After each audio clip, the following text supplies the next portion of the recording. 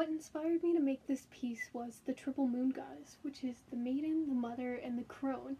And for this piece, I used a few different mediums. I used Posca paint pens, acrylic, gouache, ink pens, cut paper, embroidery, buttons.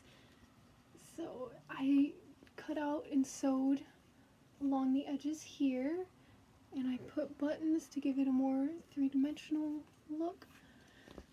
And I think what influenced me the most for this piece was the work of Hyman Bloom, because I love his scratchy texture in his paintings and also the use of colors he uses, so that inspired me to also use a lot of colors and to make it not as smooth as you would think it should be.